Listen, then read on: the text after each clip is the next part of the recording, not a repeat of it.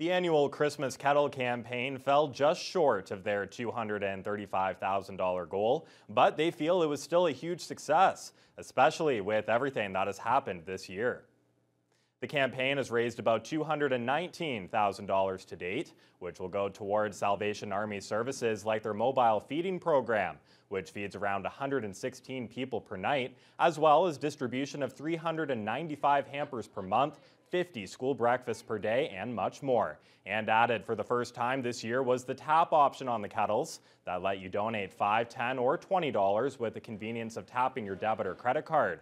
Salvation Army Community and Residential Services Executive Director Gary Ferguson says he heard plenty of positive feedback from the public about the new donation method.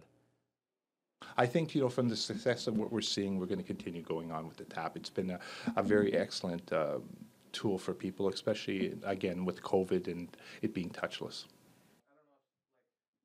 Donations to the Kettle campaign will continue to be accepted until December 31st and can be dropped off at the Journey to Life Center or donated over the phone.